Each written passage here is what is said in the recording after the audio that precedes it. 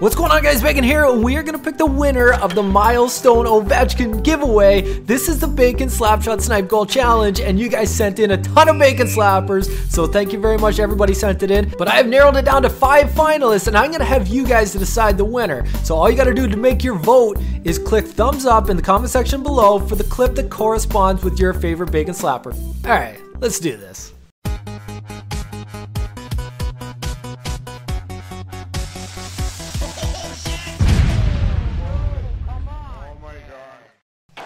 Our first Bacon Slapper is sent in by Papa Jimbo.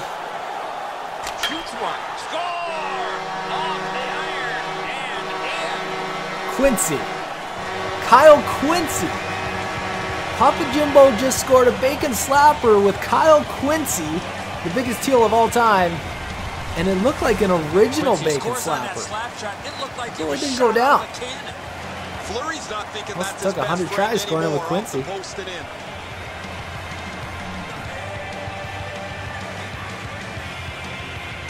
Alright, let's see Slapper number 2. Andrew King is rocking the teal jerseys. Heads on to the corner. Slapshot. Did you see that? No curl in the corner. That was straight back out of the corner and into the Slapshot. That was pretty smooth. That was real smooth, actually. Let's watch that again.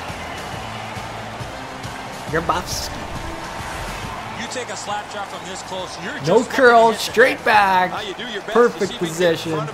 That's a nice Bacon snipe right there. Let's see what number 3 has. Dami 803 is having a little trouble scoring here. The 1T doesn't work. His backhander doesn't work. Let's see if we can figure it out. Not sure what the D was doing, by the way. Collected in the corner by San Luis. Good centering pass to the slot. Forward progression, no curl back, no nothing. And he snipes it. How are you supposed to stop that? That's a snipe. Beauty. Finn Winger is about to go coast to coast with a Bacon Slapper. Watch this. Here come the dangles. You ready for it? Through the leg. It's 1-on-4 right now. It's 1-on-4. He cuts into the circle. Through the legs again. Cuts out and buries it. Cue the music.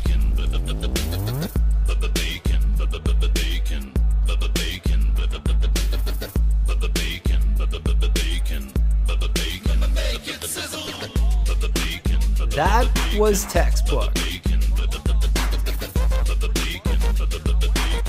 Pretty frustrating from the other team. Couldn't get the puck away, and then he pulls out the Bacon Slap. Let's see what number 5's like. And I think I'm just going to let him handle the commentary.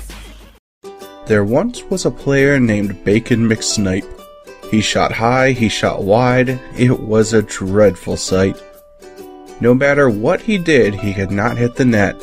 A 0-point game was a pretty safe bet.